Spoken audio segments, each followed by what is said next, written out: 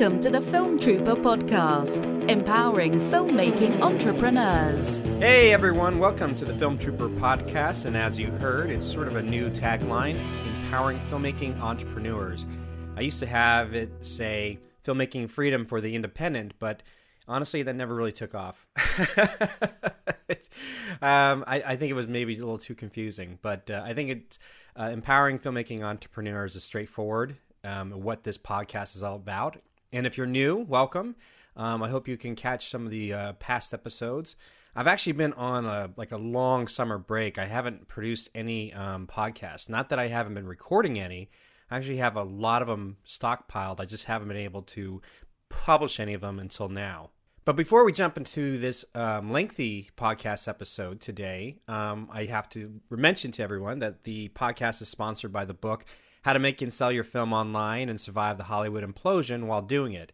It's available in a paperback, a Kindle ebook, as well as an audiobook. In fact, you can get the audiobook for free when you go to survivetheimplosion.com.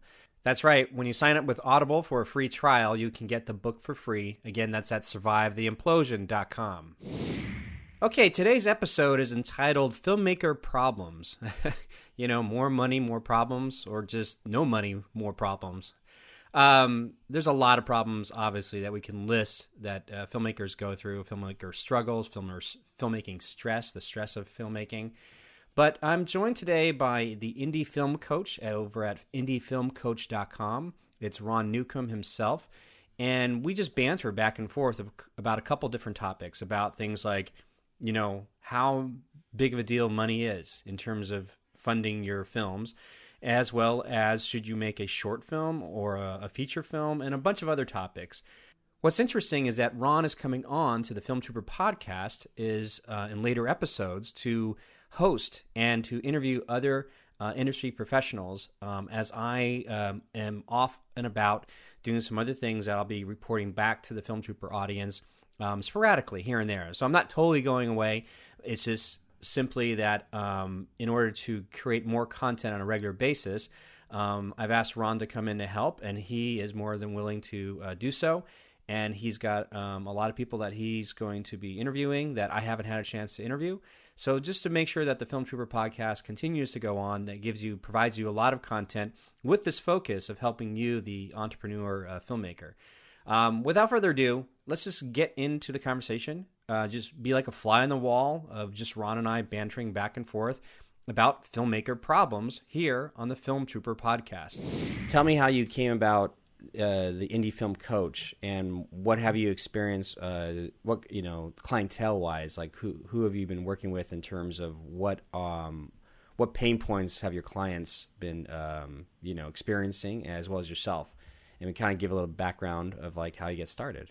So I will hand the mic over to you, sir, and just give us a rundown. Like, how did you find yourself in this crazy business?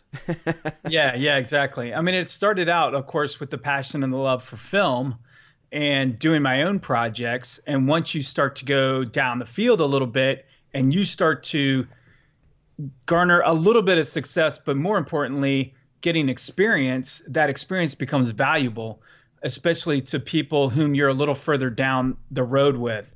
And so I began to start out helping out on features, and then I got asked to direct, and then found my way into producing. And with that, when I decided then to produce my own feature film, you suddenly run the gauntlet of all these experiences that people know they need to have in filmmaking, and yet are either intimidated or nervous to kind of take it to that next level. So the big one, of course, is raising capital, raising money. So how do you go about that, and what do you do, and all that stuff? And all the way through, though, from budgeting and scheduling a local indie production, and then the coveted distribution, how to do that. And once I was able to kind of do all those things, suddenly I found myself getting asked to talk and to speak, and I had written down a ton of notes. And before I knew it, I had, with all my talks and then just my own experiences, I had a good portion of a book that started to form as a result of that. And really, it was the business lens that I was looking through so often.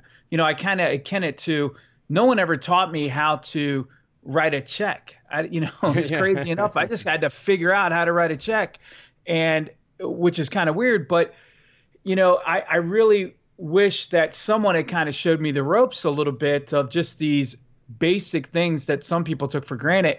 And in the film world, I find it very, very similar. And then once you take on the responsibility of taking on someone else's money, that becomes a very real thing that you're responsible for. And, people are wanting to do it to excellence. I've never met a filmmaker that is, not wanting it to succeed. So they want to position themselves the best way possible. And then, of course, it kind of started to get word of mouth, where I was someone, at least in my local area, that was able to find a little bit of success, at least kind of cracking some of the code of these things. And so I started to get asked to help out on other projects.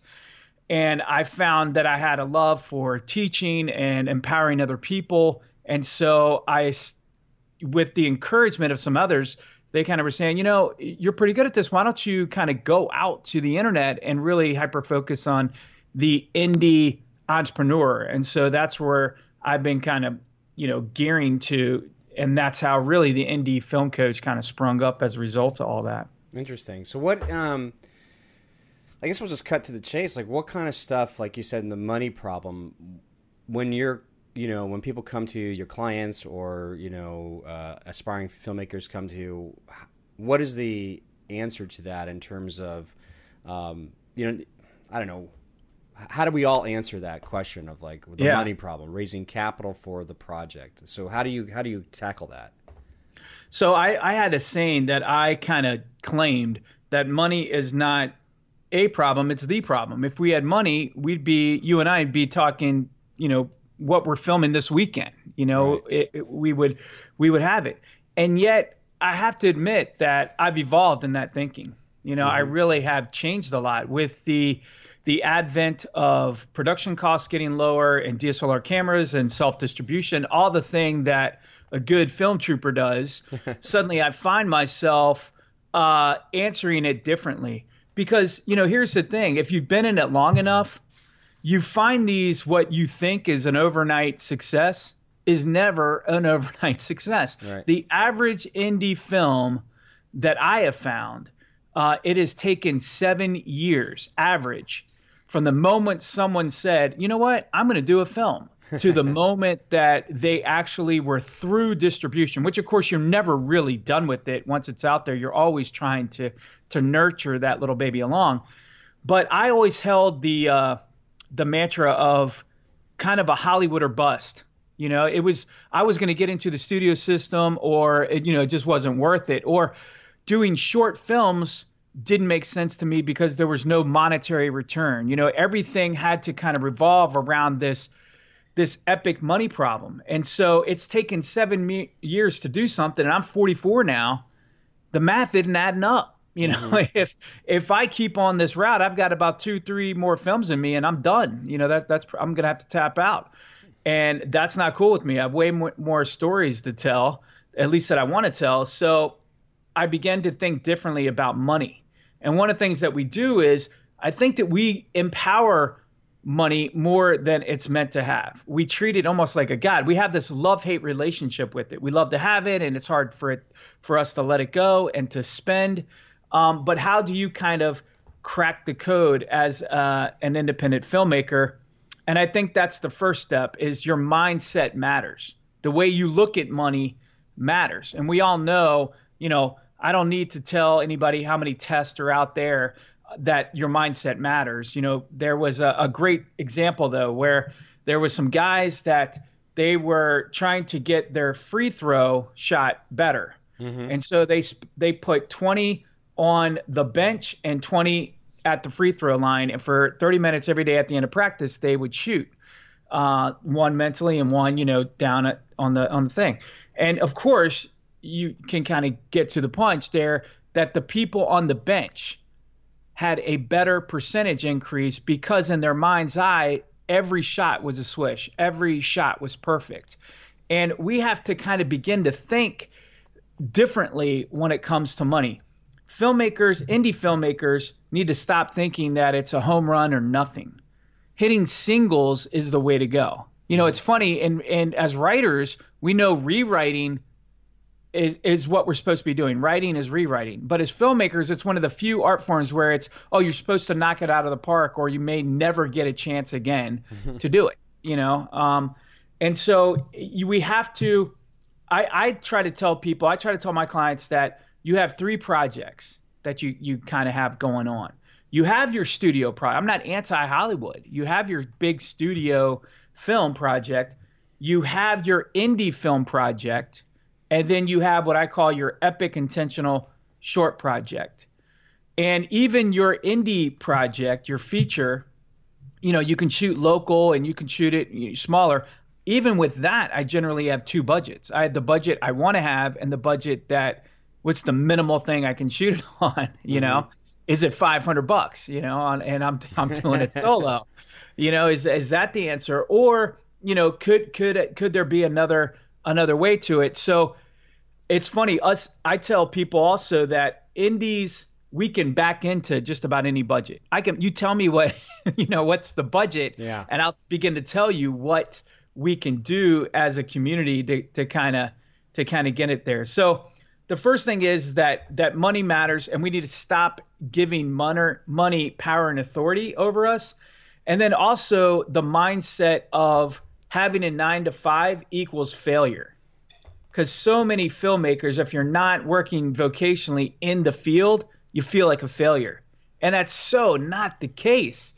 It doesn't have to be that way. And I began thinking differently on that is gonna help you get over that kind of Hollywood or bust mindset. Walt Disney, I think, said, "We don't make movies to make money. We make money to make more movies." And I love that. And again, it's kind of that mantra of putting money in its position, in its place. So we have the power over that. And then doing short films, I think, is a great way to get around the money problem too. The number one thing that we spend on indie film productions generally is your craft services, craft services and your insurance. So if you do a short film, and generally what I like to do is anything I can film in a weekend, generally 5 pages a day. So like a little 10-minute short, because it's a sprint. I can ask people to commit, hey, just give me 2 days. And people generally are able to do that.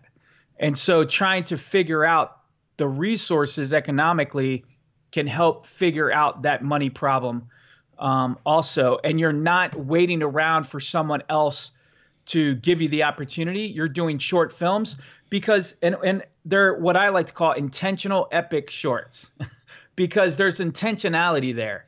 People love, when you have a really nice reel, that matters. That means something. I had an investor one time, he finally came in, and the reason he said he came in is I just kept doing stuff.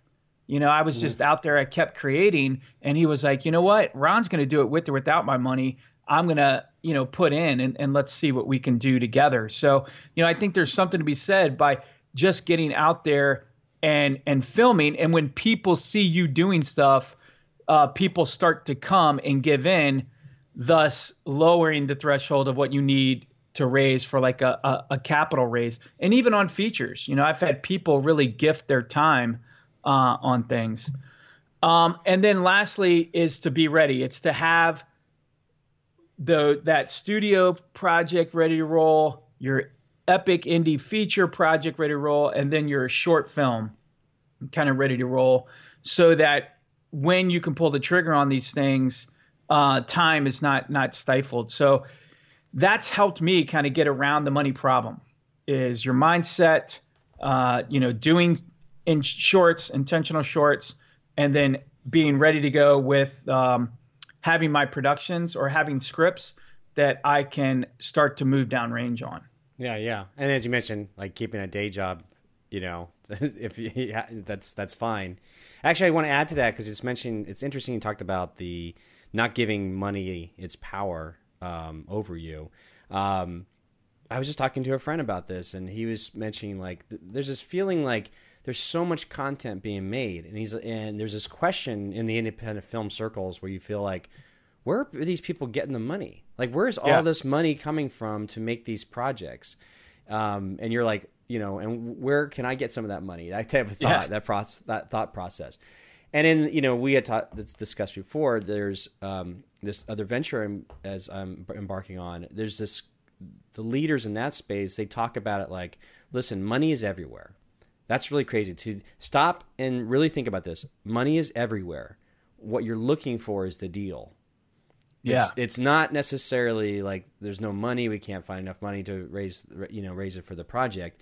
The people with money, what they're looking for are deals or a project or something that is worth their time and effort. And so that once you put your head wrapped around that, you're like, okay, so let me just let me hyper focus on the deals. And it's interesting you talked about sort of that focus of, the short film, having your plan, have the bigger project ready to go.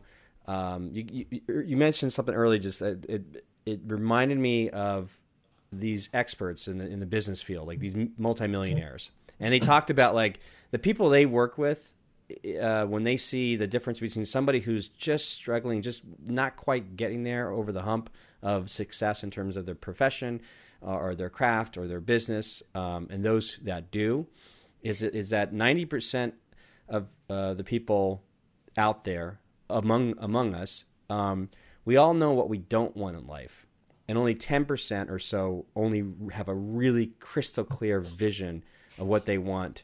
What they do want in life. So the exercise is what you would do is take 10 people that you know, friends, family, and just ask that question. So what don't you want in life? And they'll just rattle off. Oh God, I don't want to be doing this job anymore. I don't want to do this. I want to be in a different school. I do this. Out of debt. Like all the stuff they don't want. Then you stop them like halfway through abruptly and ask them, what do you want out of life? And then a lot of them may end up pausing and thinking like, well, that's a good question. Let me think about it. Well, I don't know, maybe this. Like they're very unclear. And the ones that are really super successful that are on a track, they can tell you almost like in a very clear 1 minute, 2 minute, or not 1 minute, 2 minute, like a 1 sentence or 2 sentence clarity. This is what I want. This is what I'm going for. And what happens then is that you said the mental aspect of it becomes super, super focused. And that way they can start saying no to anything that doesn't fit into that laser focus of the goal. Yeah. And so in order to do that, you have to write it down. You have to say it out loud. You have to believe it. You have to it has to be ingrained into you. And, and I'm going to be honest with you and I just talking, these are things I struggle with. Yeah. Like I've written down a lot of things like I want to do this and I'll go down that path. But I've said yes to way too many things that have deterred that path. Like I haven't said no to enough, once I got really clear. And you know what? For those who are listening, it's okay sometimes when you don't really know what you want. Yeah. Because that's the scariest. That's one of the scariest parts. It's you might be at a moment in your life where you're stuck and you're like, I really don't know. Like I love making movies. Yeah. I want to be part of this thing, but I still don't have a clear vision of what that is.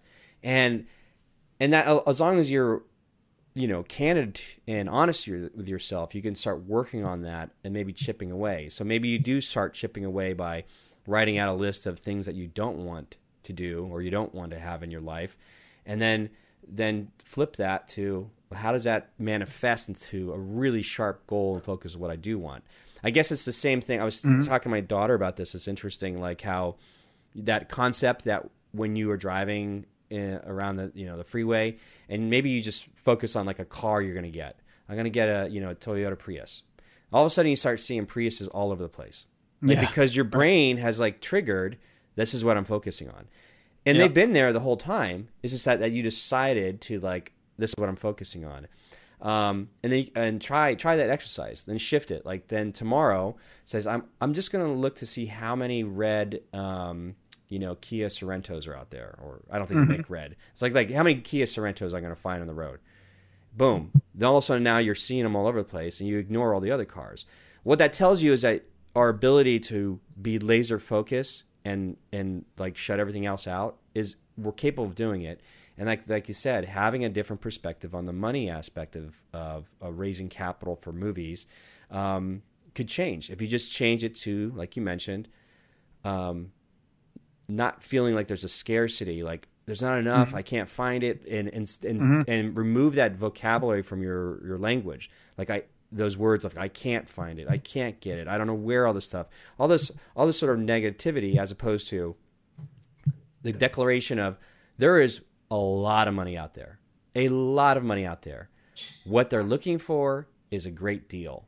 So what is it in my game plan that makes what I'm doing a great deal? So now everything's positive, but it's really, really focused. So anyway, that's what you were mentioning reminded me of all this stuff that just sort of solidifies, and maybe that, could help filmmakers as they listen to this change that mindset. Tell me about another thing that sort of is like a barrier or a pain point of filmmakers that maybe we could banter back and forth on. Yeah, it's kind of stemming off a little bit of what we talked about earlier, but it is this conversation, and I get asked this a lot. Do I do short films or do I not do short films? Mm-hmm. And again, originally I was thinking, there's no monetization of it. So no, I'm out. Now, granted, this was like 10 years ago, when I was trying to really do features, but I only had that one script. It was kind of that Hollywood or bust mantra. And so again, I went almost 7 years with not doing anything. And suddenly shorts became these little bite-sized chunks, these little sprints that became really a good way to cut my teeth on, to work on my craft. And when I went to that investor, which I've been able to pitch a few times, I did have that reel, that body of work. And I like to say that intentional epic short, but I also have done like the 48-hour projects, or even, taking my little camera and run around and have my daughters do a little scene, and I put it up there, and edit it and try to tweak it, just because I think that it does help hone those skills to do it. But I think that is a question that, we as filmmakers, as storytellers, can wrestle with, is should I do a short? When? What kind? Those types of things. And I think if you answer a few questions, it begins to be like a no-brainer. And is this short going to provide training, creative opportunities? Is it going to flesh out an idea that you currently have? One of the things that I found in doing shorts is I find the people in my community, in my area, that I end up hiring for features with, or they have brought me in on other projects. So it's a way for all of us to stay in production, because that's the fun part of filmmaking, right? Is being on set all the time. Films go and die in post-production, but they are, the fun is staying on set. So my goal is to try to stay in production as often as we can. And you're never going to do that in isolation. You need other people also being in production so that you can jump on theirs, and vice versa. Short's also a great way to develop a certain niche or portfolio in a certain IP range. So for instance, I have a company called Forge Studios, and we tailor to fantasy and sci-fi. So it's a good way to begin to showcase that I have several fantasy and sci-fi shorts, so that you can see that I can do the feature or a 60-minute opportunity, which we have on there. And so staying in production creates opportunities not just for you, but for everyone around you. And what happens is you start to be known as the go-to person, and people love a winner, and they start to jump in with you. They want to be, good with that. We had 150 people on a set, and I couldn't afford all that. So I simply said, hey, what if everybody kind of put in a little money on it? And we called it filmmaking potluck. So that's what everybody did. So I was able to feed everybody, get production insurance, and then people even brought their own outfits and wardrobe and thing. It was truly a community event. But then I also think shorts can allow you to try out certain CGI elements that you have. It allows you to tell a great story still in a very condensed period of time. I think all of us out there love Stranger Things, but you can go on YouTube and find those guys, the short film that they did, like their student project, and you realize why they got Stranger Things. I mean, this little short is really, really well done. And from what I understand, it was their senior thesis project with it. You know, I think a short, if it has action, production quality, there's some humor in it, it kind of hits on all these points where suddenly a short is more than just you and some friends going out in the backyard and doing something. It actually becomes true storytelling. And when people see that, I think there's some synergy there that you can pull in other people, and it becomes more than just this little project that you're going to go do. It becomes very intentional in nature and it can become usable. And let's face it, Netflix has changed things. I can't tell you how long the last episode, series was that I watched. I don't know if it was 40 minutes or 60 minutes. I just consumed it. And so what's defined hardline, I think, is also being changed. So where a short wasn't able to be monetized early on, I think has changed, and I do think people are out there kind of looking at stuff and showcasing stuff. And then you can also, again, have a body of work that you can show to. So I get asked a lot, should I do shorts or should I not do them? Ava DuVernay, as we were talking about, like she just gave the advice, like, you know what? It's so inexpensive to make films now. Just make a feature.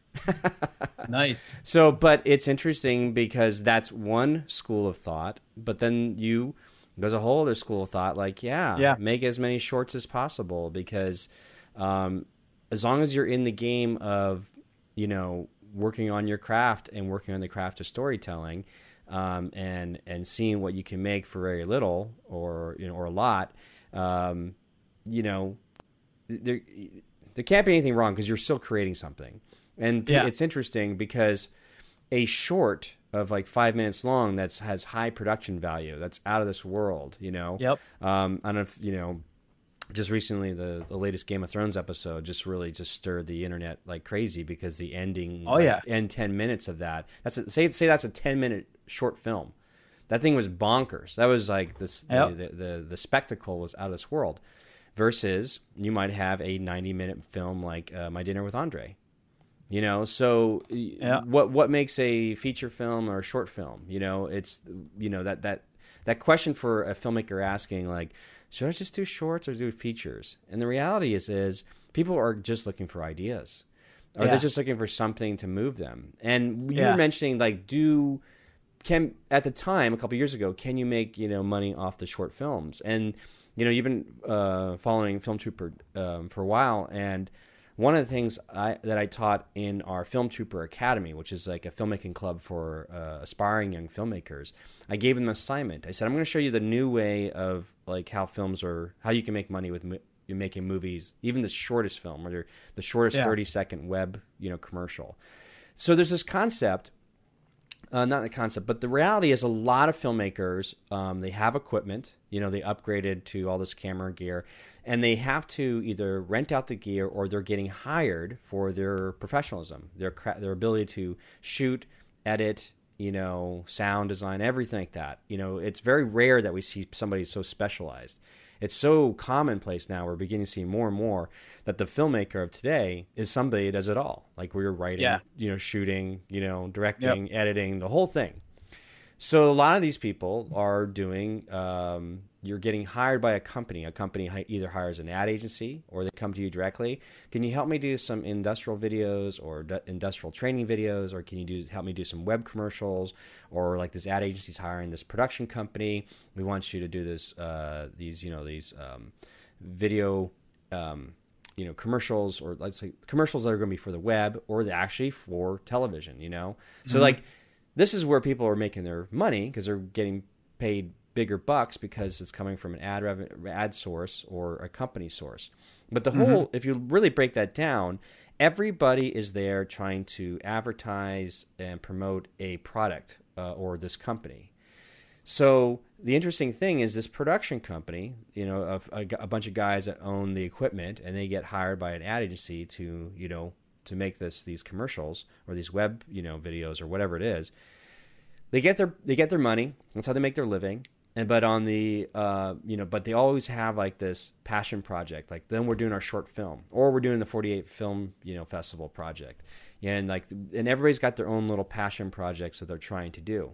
Again, I was talking to another friend who's in the Hollywood, you know, system, and he's like, even though you meet some people that are in like they're working on a big budget, you know, movie or some high profile television show, you know, there's so many different positions within those, you know, what it makes to make a film or a television series or things like that. You think they'd be happy because they're working on something high profile, but each one of them has like this, like, I don't know, a little bit of angst or begrudginess because they haven't been able to make their independent film for $250,000. They like everybody's got their thing. Like that's like something. Doesn't matter what town you're in now. It's like LA is LA, but now around the world, everybody's got their, like you said, their big studio project or or something bigger, or something they're hoping to make one day. Yeah. And that's really fascinating when you hear that some people sometimes aren't quite happy where they're at, and from the outside perspective, it's like, my gosh, but you're working on Game of Thrones, you know, or whatever it is, like, but they still want to make this their own passion project. So going back to the exercise of how to make money off short films nowadays is, one, you can actually just make the short film, upload it to Amazon with Amazon Direct Video, the free account. Or pay an aggregator and upload it to submit it to iTunes and Google Play and sell it for like 99 cents or whatever it is. You know, it's like you can monetize it now if you want to, or even on Vimeo on demand. But the real money comes in if we take the same concept where if you are making your day job is making commercials for an ad agency because they hire you and your production team to do so. The difference is you make the decision of what products you want to promote. You make the decision of what products or companies that you're going to make your own web videos. And there's no ad agency involved. It's like you get to write and direct how you would like to promote this product. So what we did as an exercise for the Film Trooper Academy was I told the kids, all right, we have an Amazon affiliate account. What that only means is that everybody can sign up for a free Amazon affiliate account, meaning that if you can drive traffic to the Amazon marketplace online, and if anybody buys anything through the link that you provided, you might get 3% commission. But if you sell a lot of units, you might get up to 5-6% commission. Mm-hmm. So they, you know, which is why Amazon is so dominating, because if you look, it's not like they are housing all the products. Like if you're a vendor trying to sell anything, you kind of have to have a marketplace. You have to set up a online store account with Amazon because people are going to Amazon as a search engine for stuff to buy. And if you have anything to sell, you better be part of that. Otherwise, you're kind of out of luck unless you have a really unique high-end product that's only exists on your website. So how that works is now we, as this filmmaking club, have this account with Amazon. And it's like, okay, we're going to just pick a product and you guys are going to make a little commercial for it, you know, but there's no rules for it. You can do you can do whatever you need to do, but as long as whatever you do, when you make the commercial for it, or the short film for it, either way you look at it, commercial or short film, you're telling a story. The end of it, we just supply a link and a call to action of where people could buy the product. So we don't own the product. So we got this link we looked up the top selling board games for, you know, on Amazon. And one of them was called Pie Face, which is like this plastic contraption, like this hand that you put whipped cream on it, and you put your face in this little contraption, and you click the knob, like you spin the dial and it says, you know, click the knob 2 clicks, and you go click, and it doesn't splat your face, and the next person has to go until somebody gets smashed in the face, you know, with whipped cream. Really goofy gag, and you go on YouTube. There's like kids are trying out. I think Ellen had something too, like a bigger version of it. It was a very popular game. It still is. a board game that's sold on Amazon for like whatever, $10, nothing more than that. So we got the game. I showed the kids like, here's the product. I don't care. What are you guys going to design? So they took like a half hour to work together, and they storyboarded this whole thing out. Like they're like, we want to make a Saw spoof, the movie Saw, with like Jigsaw, and like, but with this goofy thing with the game with the pie face with it coming in your, splatting your face, and they designed it, they shot it. I helped them, I was just guiding them. And they finished it, and I just told them to make sure that you have some sort of call to action that sends people to the link where to buy it. So all said and done, like a day or two, the thing was finished. We put it onto Facebook and YouTube, and it didn't go viral. But it made had a few hundred views, maybe 1,000 views. But what they saw was they made a few sales. So they saw the process of, look, nobody told us we couldn't do anything. We could literally just pick a product, anything on Amazon, and we could decide what we want to sell. And we can creatively just make something, and there's no rules. Nobody's telling us we can't do this. So we do it. They do it, and they have a simple link at the end. It's really easy to click to, and that sends people to the Amazon link to buy some stuff. So they saw that, then they made a few bucks. So they saw that they saw the process. And so once you absorb that process, you're like, okay, what if the thing went really viral? Like, and then what if we sold a product that was like worth a lot more than just $10? Hence, what we see happen in the world of like YouTubers that are basically giving us, camera gear reviews. Like they'll say, here's the latest, HDR 4K camera, and this is the lighting equipment, and this is my review of it. And if you want to buy it, use my links below. So all of a sudden, their review, like their video of how they use the camera gear, gets like 500,000, 1 million views, and then you got to think that a percentage of that actually went and clicked on their Amazon links, and they bought the camera of like 500, like a high dollar amount. And those who are doing it well, I know in the Amazon world, they're making a couple $100 to a couple $1,000 a month just doing that. So with that said, now you have an opportunity to say, I'm just making my short film because I'm writing it. But maybe you have a producing partner who says, that's cool. Is there something in there in our short film that we can, not to necessarily say that we have to always like sell stuff from Amazon, but the principles are there. Is there some other sort of call to action that sends people to something, to do or to buy or to sign up with? I just met with a young man who is part of this Portland summer program for young documentary filmmakers with social change. So he made a short film, the documentary, about the houseless problem. And what I've discovered, it's a term, not homeless, but houseless. And this concept that people could be without a home but still have a home, like they have friends and family. These are people that are houseless, without shelter. And so he does this. I see his short film, and I said, look, all you need to do is like, you don't really have a call to action. And most call to actions we see in documentary filmmakers are like, for more information, go to this. I said, you need to do something a little bit more visceral, emotional, and apply marketing and copywriting to the end of your movie as a really strong call to action. So he was like, okay, so it's going to end. Instead of like the end credits popping up, you'll just see the call to action will be something to the kin of, if share this film and donate $1 to a link that's really easy for people to go to, like stophouseless.com or whatever it is, and then say like, if a million people gave $1 each, we could, whatever the stats are, they can build housing for about 500,000 people or something like that. Yeah, right. So to make it much more emotional, much more direct, to say, here's what you can do in the moment of time. Because if you just put like, for more information, people are just there's not going to take action. It's got to be that thing. I think one of the greatest ones we saw was like, for $1 a day or whatever it is, you can help feed all these starving children in Africa. So that's a tagline that's in our head.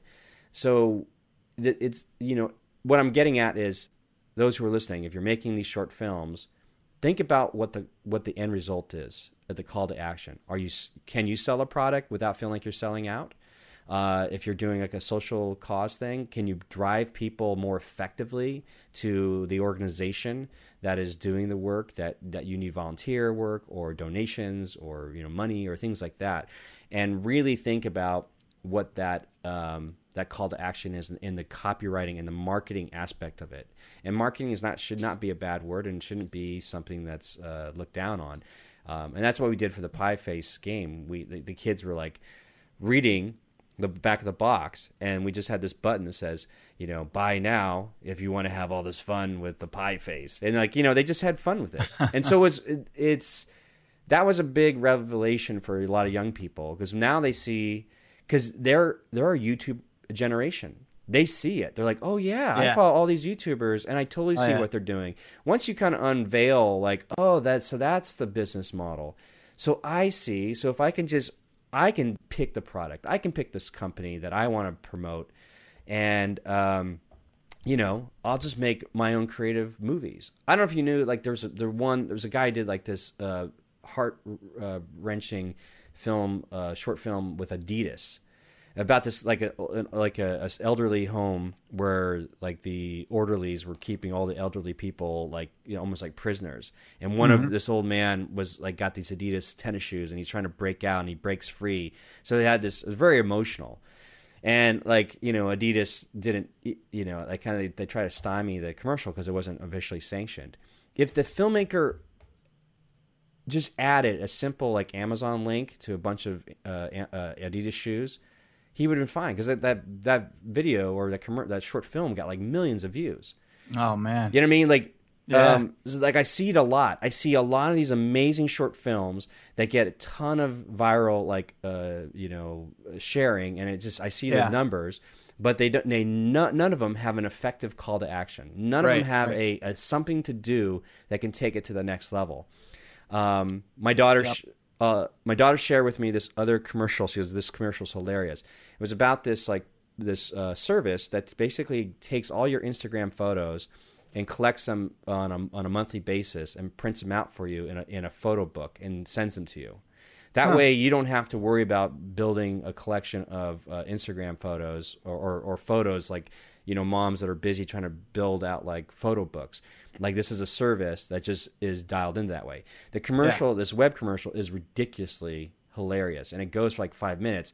So I looked at it as like, this is a hilarious 5-minute film that is entertaining, that is shareable, and it's like 2 million views or whatever it is. But it's definitely a commercial advertising the service, but nobody feels like they're being sold to, because the value of the comedic value of the commercial was entertaining enough that you sat through the whole thing, that you want to rewatch it again because it was so hilarious. One more example I'll give you before we jump on the next topic. Are you familiar with the book Thug Kitchen? No. Okay, so here's another thing. Filmmakers get hired sometimes by a production company to do what? Make book trailers. You've seen like this phenomenon, like absolutely. So they do like this over dramatizing of a snippet from the book to help sell the book. Right. Well, these guys did this really funny version where it starts off. It looks like like a Cialis commercial or like a drug commercial, and really what it is it's shocking because the comedic value is all the F-bombs they throw into it. Basically saying like, maybe you should start giving a beep about what you eat. And this whole thing is called Thug Kitchen. And this was a really funny commercial that was on the web that got shared like tons. And it was all meant for pushing the release of this cookbook called Thug Kitchen. And we bought it because of that commercial, because it was too hilarious not to try it out.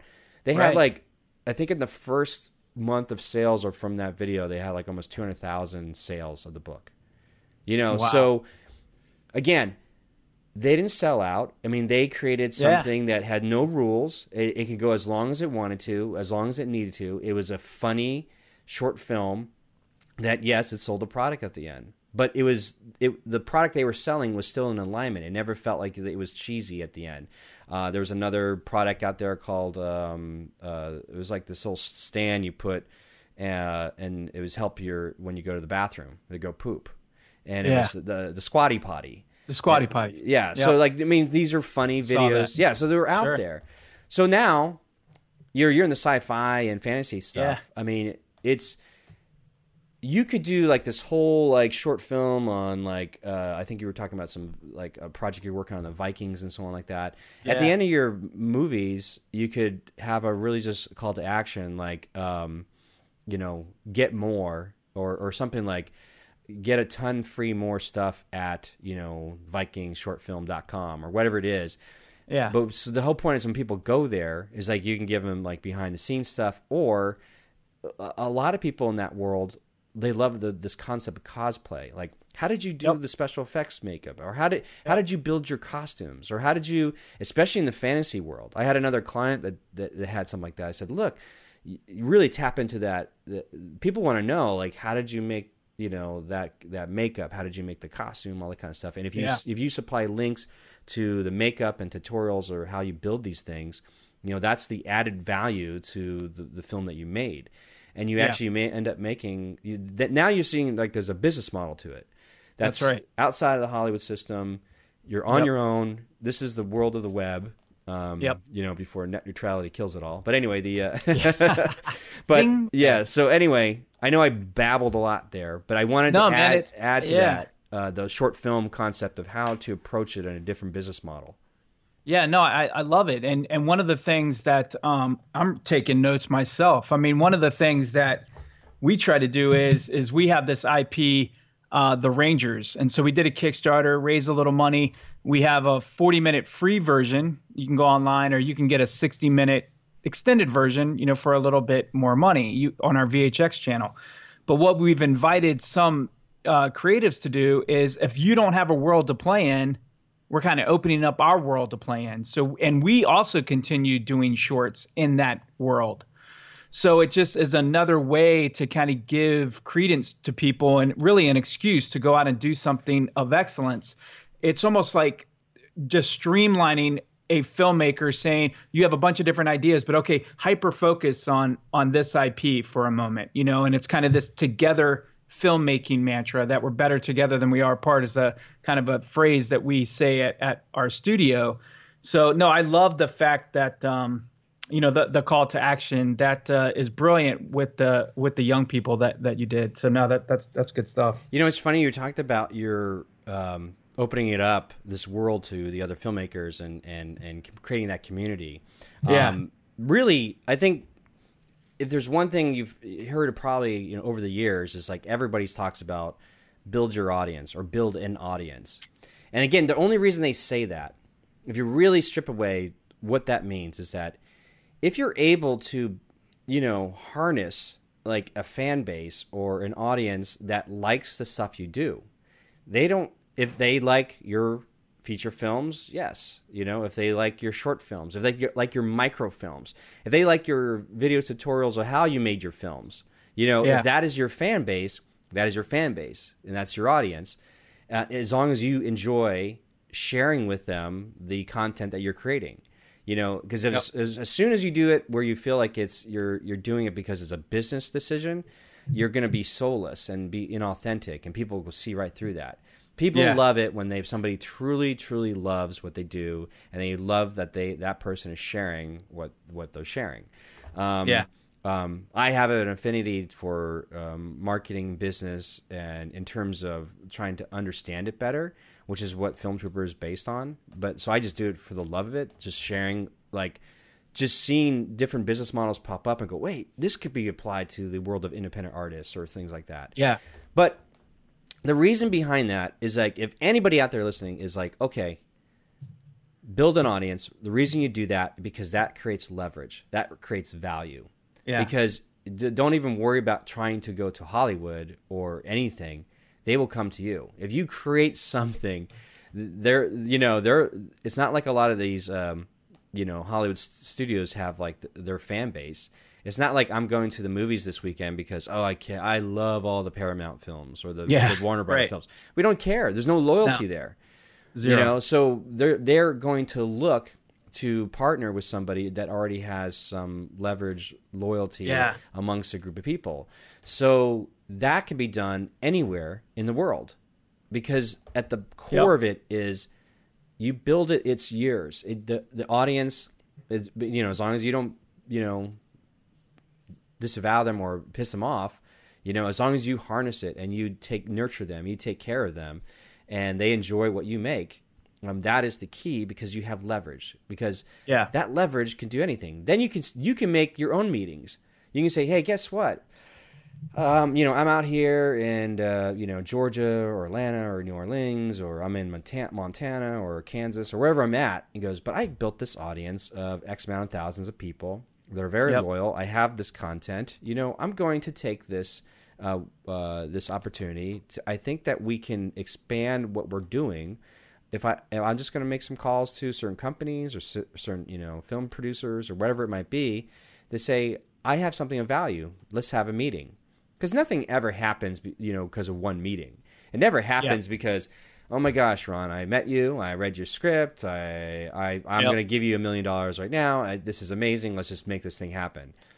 It's one meeting after another meeting after 10 years of meetings or whatever it is that they see that you are continuously, like you said, you were somebody who's active in your local film community of making stuff, and then an investor, maybe a small scale, big scale, said there's value in that. I'm putting some money behind it. And that's the leverage that everybody needs to sort of build if you're trying to build this sustainability, this viability. And especially, you and I are looking to help the same demographic of people, which are serious filmmaking entrepreneurs. Not just hobbyists that are coming in like, I just wanted to see what this be like. There are other sites, other podcasts, other things like that probably fit the bill better for you. This is for the much more serious ones that are getting through the funnel of like, I've made one film, I made a few films. I still love it, but I'm still trying to figure out what models can I follow that give me this freedom, but also sustainability, and where I don't feel like I have to sell my soul or sell out to a system that doesn't seem like it works for me. So that's So anyway, when you were interviewing Stephanie Palmer with A Good in a Room, she was talking about what's the goal of this meeting, and it's usually to get to the next meeting. It's rarely let's sign the deal. Can you write the check? It's always going in knowing that the goal is likely going to be, get to the next meeting. Hey, let me throw a question at you, Scott. So, at your time, it was with PlayStation, correct? Yeah. 12 years. You were they considered like cinematic shorts that you were doing just in the particular IP that you were kind of parsed out to do? Okay, you're going to go do this game, and it's a commercial, if you will, but kind of a short little entity with that when you were working, kind of little sprints that you were doing? Yeah, we were an in-house department, so we worked on. What happened was a game developer would say, we need X amount of, we need some movies made to tell the story of our game in between all the different levels. And early on, you could go down what they call the pre-rendered path, which is just canned movies, or because at the time, the in-game, what they call in-game engine, the game engine, the programming wasn't there just yet to have full-blown in-game cinematics. We were doing like a hybrid where we would take sometimes the in-game in-game assets that were, game quality, and then we would still have to do editing and visual effects and things like that. And so you see it a lot, So we were considered, it'd be very much the same thing as the fellow who did the first Deadpool movie. He's coming from Blur, and Blur Animation Studios did a lot of the animation work for World of Warcraft. So you would see these amazing CG, movies that were used to tell the story of like World of Warcraft, and they use a lot of that for their commercial production. So they were independent studio, working for a few clients doing these epic cinematic, sequences. We happened to be an in-house studio. So we were paid by Sony to work with different teams in Sony. So, yes, they were short films. And then that crossed over to, we would have to do short films for the games. And then we would have to do, that turned into like commercial promotional material. So it ran working with the marketing department. So we were all over the place in that respect. But and sometimes there was full blown all CGI or animated CG sequences. Sometimes there's 2D animation sequences. We did live action combined with visual effects. It was just a mini visual effects studio, and you see that all over the place now. A lot of independent studios out there. In fact, the guys from the third floor. We helped them get started when they left Lucasfilm. So Skywalker Ranch, Lucas had developed an art department for the prequels, for the Star Wars films. And they really pioneered the pre-visualization format using 3D animation. So they were just doing roughs. So they were able to do all these rough cinematic sequences, and they hand that off to all the different visual effects companies to flesh out. But they work very, very, very, very closely to George Lucas. Well, when the prequels ended, they were just independent artists. So they all formed together, and they formed a company called the Third Floor. And it's called the Third Floor because at the Skywalker Ranch, they were located on the third floor above the main house. And that's where the art department was. And so they were like brand new. They were like, we just formed our company.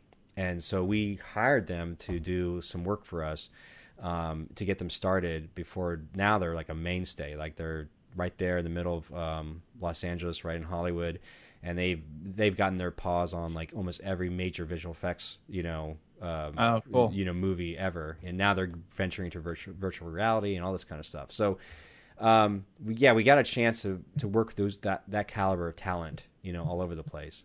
So, to answer your question, yes, there were basically short films for the games. Yeah, no, which is so cool that you are telling these short stories in short form and yet in a cinematic element and game. And it's funny you bring up VR because that's kind of where I was kind of dovetail into is that there's been an open doorway now for us indies to tell our stories. Mm-hmm. And we all know VR is not just coming, it's here. But then there's video games to tell story in. There's ways to get our story out there. And if you're ambitious enough and can kind of see to get into things, there's way to kind of do that. And VR is a space that seems like a little bit of the Wild West right now, where everybody's kind of dipping into to get into. I'd be interested to hear from people if they've been able to kind of play in that world. It's one I'd like to get into. No, I thought about it as myself. I think it's different, but it's fine. I think somebody's going to figure out something that's going to change it. You're like, whoa, that's really cool, because people are hungry for the content. There's a lot of technology and platforms that are wanting to see what it can do. And it's early on. And if we look at through history, those who can adopt the technology early and are able to succeed with some sort of, success in interpreting it in terms of an art form and for what it is, have a greater trajectory of success moving forward, instead of coming in late.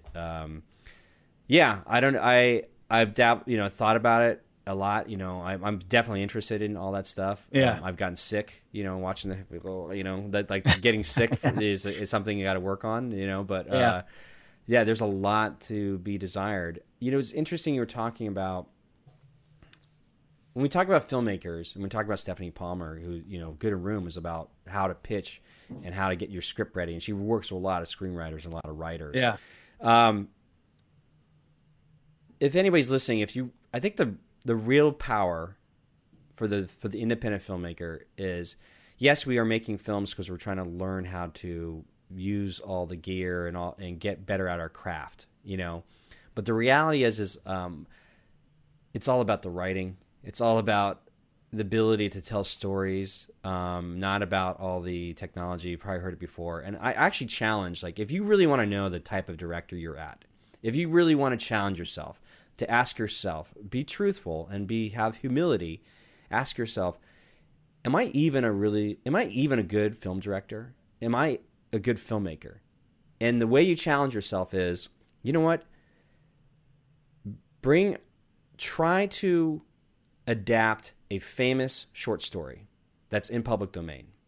Something like from O. Henry, or like just go on public domain. Stories that have stood the test of time, you know, and so it's a solid story that exists. And your job is to interpret that, or to adapt that into a screenplay format in a short screen, you know, short film. Something like, you know, Edgar Allan Poe, you know, take like, was it Telltale Hearts? Was it Two Tell Hearts? I can't remember that famous short story. Go ahead and adapt that as a screenplay, and then film it. Because if the film doesn't resonate, that tells you that you're not doing a good job adapting the storytelling. You need to improve your skill set. You're not doing a good job doing the adaptation of the screenwriting, you know, because you can't blame the story, because the story exists. It's been timeless. It just says that your ability to interpret it needs improvement. And that's the worst thing to see, like a young filmmaker or anybody saying, I made my film. Yeah, you know, the script had problems. I don't know. We had problems with production. Like, you know, all these, there's so many excuses that go into why it didn't quite work. Yeah. But if you start from the base that says, here's a public domain story, short story, it starts from a great place. My interpretation now that matters. Because if you can deliver something and it actually resonates with people, then you can tell yourself, okay, I actually do have the skill set to do that.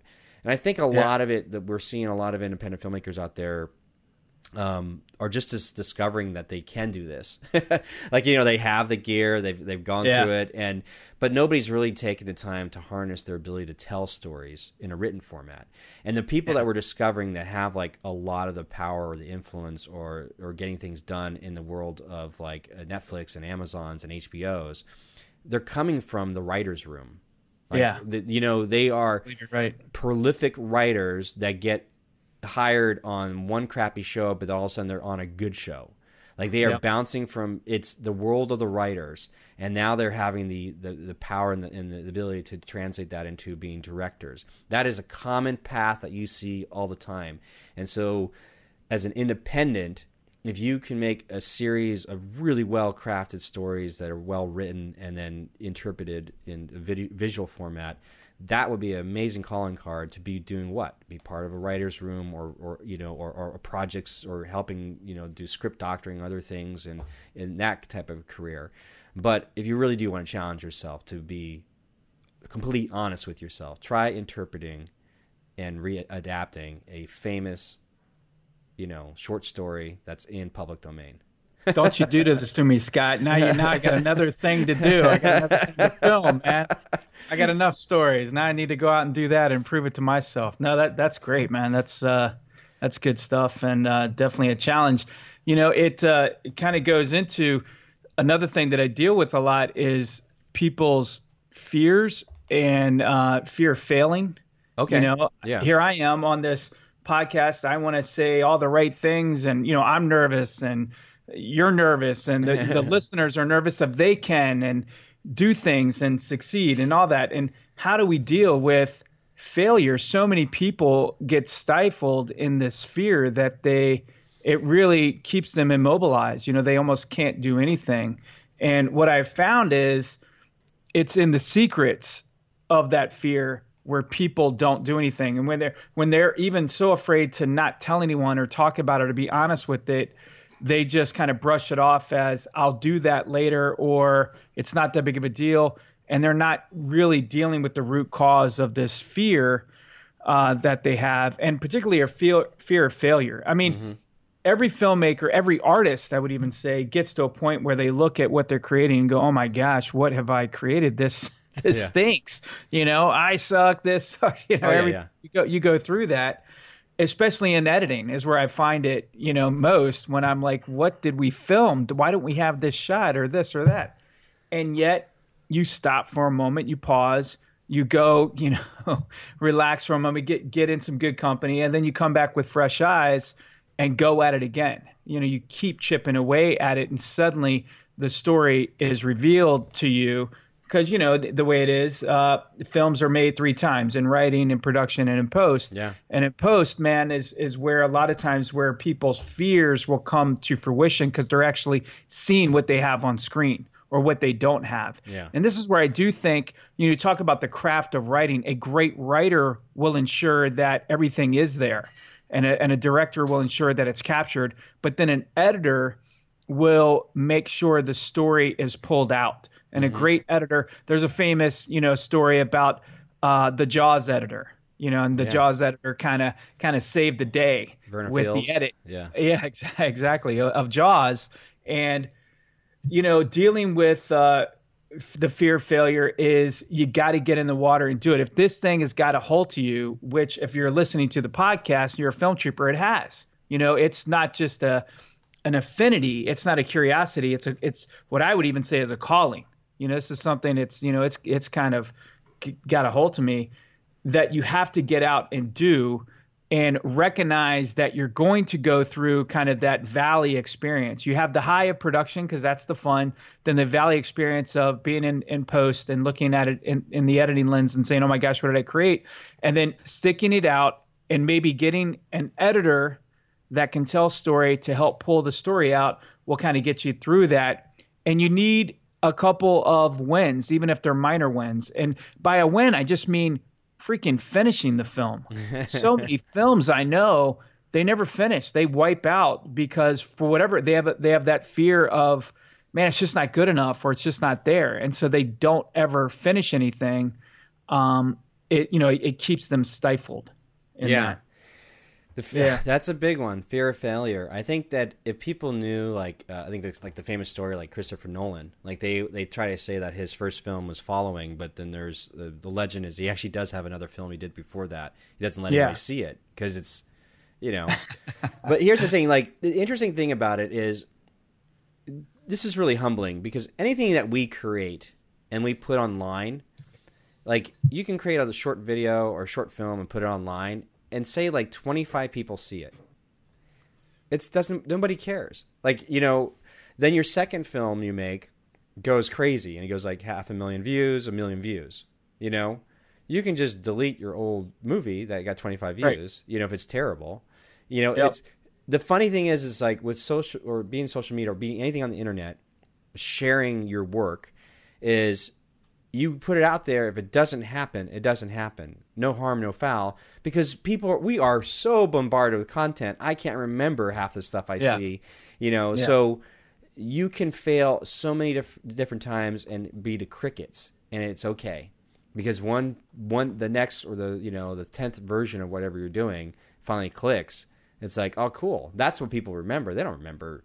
They're not. Nobody's holding you to that. And like this, and if they do find it, it's a wonderful story. Nothing's better than seeing someone who's successful or gone on to some sort of success, and they bring out some embarrassing thing they've done before, because it's humbling. It's to say, like, look at this, where this actor started, or where this filmmaker started. You see the first film, like that short film wasn't really that good, and that's sort of to not be afraid to be exposed out there. I think too, sometimes a lot of people that maybe are listeners, of the podcast and in this world, they have other things going on where their own family support system may not be the most supportive sometimes, or their friends and family. They're afraid to share, like, this is what my dream is, to be a screenwriter or to make a movie. I had this idea, and like that may not be the place. They're not finding that support, so there's that fear too of these other expectations.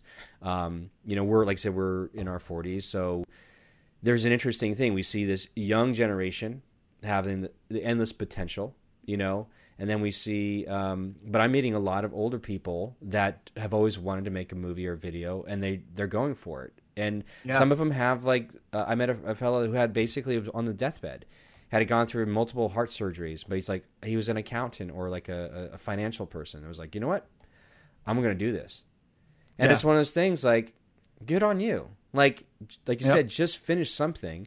I know you and I were like, sometimes you get to this place where you might be in a transition. We're like, I still love making movies. I still love creating stuff, but the economics aren't lining up just 100% yet. And so I'm at this frustrating, fearful place of I still got to support from my family, but I don't want to give up my dream of, but then you have to get clear, but what is that dream? So I've gotten clear, like much clearer, which is I do enjoy just making stuff and having the ability to share it with an audience or having people respond to it, whether or not it goes, huge or small, the fact that maybe 100 people respond to it, I have taken solace saying that's still 100 real people. Like if I had 100 real people in the room that I'm giving a talk to or I'm sharing my work with, that's real. That should not be discounted. Just because we're seeing ridiculous numbers of like in the hundreds of thousands of millions of views and things like that, getting 100 views is still valuable to some extent of how you nurture that. If you reached out to every single person, those 100 people, and said thank you, thank you, thank you, and you had real conversations and they give you feedback about what they like about your work, what you didn't like, that's the fuel you'll need. And so you're under the radar, but it's valuable and viable to that circle of 100 people you talk to or you make stuff for. Whether or not you can make the monetary stuff from it, again, we're looking at different business models that give us hope or like we're beginning to, I think the dust is beginning to settle in this world of, internet marketing and internet content. And we're beginning to see more and more models that are beginning to work. And, before we didn't have that as filmmakers, as independent artists, but it's beginning to take shape. And so we can start applying some of this stuff to our own venture. But I guess whatever you do, the fear part of it, I think those who are afraid to do so, it's okay because hell, I was afraid to start all this stuff, And I think what it is like but it's just trying it one at a time, and it gets a little easier, and before you know it, you just be true to yourself. Like, what kind of art am I creating? What kind of stuff am I creating? And I see where I want to go. I might not be there, but it's really cool. You had somebody with earnest give you feedback. One person. That's sometimes enough for you to keep going for a whole year. So, no, definitely. Yeah, I think it just take solace in knowing that it's okay. You can throw up a bunch of stuff online, and if it never goes anywhere, don't worry about it. Nobody even saw it. No harm, no foul. No harm, no foul. Right. Just keep going. I like it. Yeah, I like it. And I think in your book you were talking about, we're kind of in the business of exploiting IPs and exploiting your film. And the George Lucas, thought of he made more money in the action figures than he did the film. And that's kind of some of the things that we're trying to do with the Rangers and the fantasy stuff is kind of, bringing back to that potential exploitation of what we have as a storyteller. So, kind of diversifying that a little bit. It's interesting what you were saying about the gentleman on his deathbed. So I actually have a master's in counseling, believe it or not. And of course, it makes sense why I'm a filmmaker. Coaching, yeah. So, coaching and filmmaking. Coaching, yeah, certainly. So in the short run, we have a tendency to focus on the stupid things that we did, all of our actions, and we regret our actions in the short run. But in the long run, they've done a study now where people old and gray and on their deathbed in their final days, what they regret is their inaction. What they didn't do. Yeah. And if you're a filmmaker, if you're a film trooper and this thing is in you, then that's what I fear more is my inaction. I fear that overrides my fear of doing. And then, hey man, we've all thrown stuff out on YouTube and, the young 13-year-old breaks our little heart because he just thrashes our work, and they're so, they can be so daggone mean, but I'm going to keep telling my stories out there because it does matter. And I like your point of, 100 people is a real 100 people. People always tell me, and I'm not a runner, but if I go out and run 3 miles, they're like, oh, 3 miles, that's nothing. It's like, really? When's the last time you ran 3 miles? 3 miles is forever. And 100 views is, if they're real 100 views, that's, imagine the number of people. I just went to the opening weekend film, and there was like 20 people in the theater. Oh, yeah. So, my gosh, yeah. Yeah, 100 people is, if they're real people, and like you're saying, you're getting some interaction with them, they're true fans. Kicking back to something we said earlier, I got to pitch one of the premium channels, and one of the things they talked about was you needed to have at least 5,000 people on Twitter and 20,000 followers on Facebook before they would take the meeting. Like we couldn't even get in the door to do that. So there's something to be said about, building that fan base, but not discounting the true number of eyeballs that you can get on stuff. Yeah. Yeah. Because you earn each one.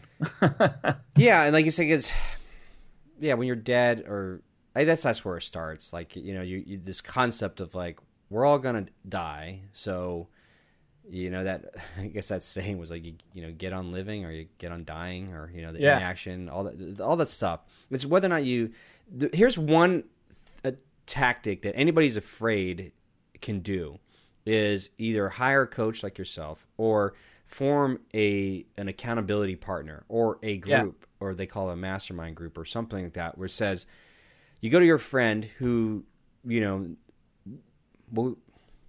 not going to deal with your BS. Like if you come to that person and say, listen, I do want to do this, but I'm afraid. I need to just meet with you on a weekly basis to make sure that I'm doing what I'm supposed to be doing. And I just want you to hold me accountable. You're just looking for an accountability partner, or a group, or somebody to keep you in check, because there's this thing when it gets going, then you feel this pressure of like, you come the next week and you didn't do what you said you were going to do. You feel guilty, it's like you need that hard love sometimes. But that's one way to get over the fear, is because fear is usually because we're so wrapped up in our own self-absorbedness. We're just wrapped up in our own self. So the other way to get out of it is to try to remove your actions from your own personal hangups and help somebody else out, or help somebody else achieve their goal. Because when you're focused on somebody else, it liberates your own deal. Yeah. And so you have two things there. One, help somebody else out, help them be accountable, and vice versa. They will help you be accountable. And that's a real world strategy that anybody can use to overcome fear. I formed 2 mastermind groups, and I kicked myself because I had goals, and there was a lot of stuff I wanted to get done. Here's the interesting thing is, you might have a lot of stuff you want to get done, but if you've never did them before, you have no idea how long something takes. Yeah. So because I'm planning to get it done in a week. I was like, oh my gosh. Well, life gets in the way, other things gets in the way, and you're just like, wow, this is taking forever to get finished, and because I've never done it before. But if you've done it before, then you have an idea like how long something takes. So if you made a film before, you know how much work goes into it. So if you're trying to gear up to do the second one, go, okay, I've been down this road before. I got to really give myself some leeway of like how long some of this stuff is going to take. So, those types of things. Like, I'm in this crossroad where I wrote a movie and I performed it for the Film Trooper audience, and kind of fell flat. And I was like, damn. So like this is me going, the self-doubt is like, man, I'm not that good, or like not that it was good, but like I just didn't make something that was good. So how to make something that's good? And I don't know. I'm in that crossroad of the doubt. But like you said, some projects take 7 years, and I'm like, okay, that's what it is then, I guess. I don't know. Yeah. Who was the you had a guest on, he rode around with his dog? Oh yes. Kelly Baker. He's here. He was a sound designer for all of Gus Van Sant's films up here in Portland. He's a USC film graduate. And he went through 2 bypass heart surgeries. So he has a different outlook in life. But anyway, yes. And his book just came out, Road Dog. Yeah. Right, exactly. Road Dog. And, it was interesting. He talked about in the interview you had with him about how he did a screening, and this guy, the first one right out the gate, got up and was like, that sucked. And, this sucked and everything else about it. But and it was kind of oh, great, what's this going to be like, kind of situation. And he powered through it because he didn't take it personal. The guy was kind of projecting at the artwork and not at himself. Yeah. And I found that very insightful because I definitely am going to take that personal. Oh, yeah. Most of us are. Yeah. Yeah, exactly. And he was really good about kind of getting out of himself and saying, hey, I can appreciate that you didn't like that. Not that you don't like me, this type of thinking. And it really resonated with me because I don't want to react to somebody in a self-defense kind of way. Maybe they just didn't like the art I put out there, but it's nothing against me personally. That I really appreciated that kind of fact. So you hit another thing that people talk about a lot, of course, is accountability. Yeah. And you can't do accountability in a silo. And film is, you don't do life really in a silo, and it's hard to do film in a silo. So accountability is something where you have to have other people to kind of keep you accountable. And it is where, doing coaching, it's kind of like a personal trainer. I go to the gym and a personal trainer can help me hold myself accountable. They kind of make you feel a little uncomfortable at times, yeah, but that's part of the job. Yeah. Is to push you beyond your own limits. So accountability, I think having a group or other people helps with that. And then another one people struggle with is time management, time, which you just talked about. Yeah. You don't know how much time, and then next thing you know, life gets in the way, and before you know it, it's 3 months and I haven't even begun the script and the whole bit. And then resources, is kind of the last point that people just really have a hard time with, especially if you're not in, we'll say LA, because I agree with you. Hollywood is really just kind of it's all over now, especially for film troopers. We're talking to people from all over the globe now if you're a film trooper, but you might not be in a film conducive environment, so it might be hard for you to find the resources of other people out there. And that's something that I help people to kind of get over too. Usually I find that there is some type of film group, be it at a college or, almost every state has like a film commission of sorts. That can kind of help out with those resources. But again, that's where, tying it back to doing short films, if you announce you're doing it, suddenly you'll find people to be like, hey, I want in on that, because an actor only gets to be an actor if there's an opportunity to act. Yeah. Otherwise, they're just, doing their 9 to 5, dreaming about acting. So yeah, those are some other things that people struggle with that I hear quite a bit. Yeah. I agreed. Hey, we're wrapping up sort of like the hour 20 mark here. So let me know, is there anything that we didn't cover that, like you said, because this whole thing started because we wanted to talk about pain points of filmmakers. Yeah. And you brought up a lot of good ones. You're really good at keeping everything going back to sort of that initial checklist I think you sent me so we could talk about. I went off on tangents, but anyway, Yeah, no, I did too. Hey, man, that's part of the learning process. Yeah. Is I'm an auditory processor. I think if you're listening to the podcast, is because you're auditory as well. So I think that's part of the growth. What is there anything that we should have talked about we didn't talk about before we wrap it up? I don't think so. I think that money can be overcome. Shorts are a great way to do that, but be ready. Aim for the fences, but hit singles. Yeah. And then get into a group. That helps with fear, that helps with accountability, time management, and all those things that you think you don't have. And through that, you'll get resources. So, I think those 3 things will hopefully help the film trooper and all of us out there. Yeah. Where can people get hold of you? What's the best way? Right now, the studio that I have is theforgestudios.com. And then my coaching is indiefilmcoach.com. Either one of those. Nice, nice. Hey, man, thank you so much for just bantering and taking time to hang with me and, chatting some more. So hopefully everybody got some good value out of just being a fly on the wall. You know what I mean? Yeah, no, absolutely. No, I'm a fellow film trooper too, and I love talking film and shop. So, Yeah, your pain only makes sense if you can help others along the way. So hopefully, this is speaking from experience is how I've learned these things. So that concludes my interview with Ron Newcomb, the indie film coach, and you'll hear more of Ron, as I mentioned earlier in the podcast. Make sure you don't go away empty-handed. There's a bunch of free things over at filmtrooper.com, including a free 3-part video series on the new adventures of film distribution.